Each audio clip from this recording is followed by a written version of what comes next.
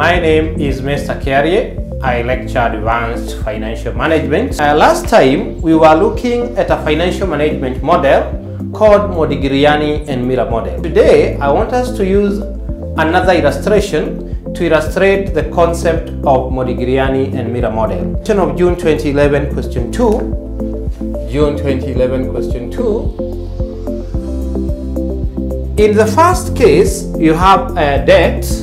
On the assumption that the only two sources of funds is debt and equity, it would mean that the balance of 10% is financed by equity. Consider the expected return.